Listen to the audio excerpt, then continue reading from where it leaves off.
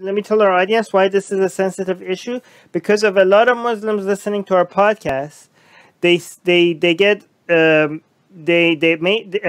I've seen this on Twitter as well. The problem that they have with our show is that we think like just because this person was religious and now they're not, we're making it seem like they're an authority and whatever they say about Islam.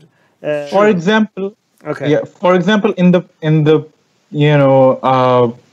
Abdullah Samir, there is a repetitive mention. I was a staunch believer.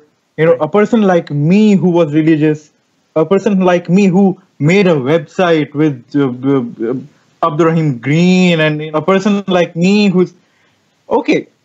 That person was you. Now you have left it. Now the both of those things don't have anything to do with each other.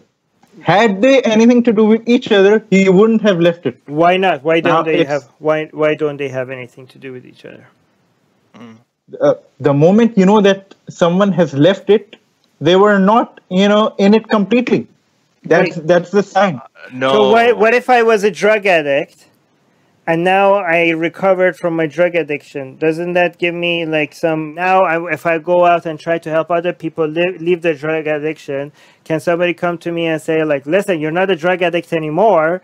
So why are you talking to us about how leaving drug addiction?" See, my only issue is people using that platform of, I was religious, and if I left it, there must have been something wrong. Wait, no, that's a trauma. But that's not what they say. Secular Jihadists is an increasingly influential podcast with much of its growing audience in Muslim-majority countries, advocating for atheists, secularists, and Enlightenment thinkers.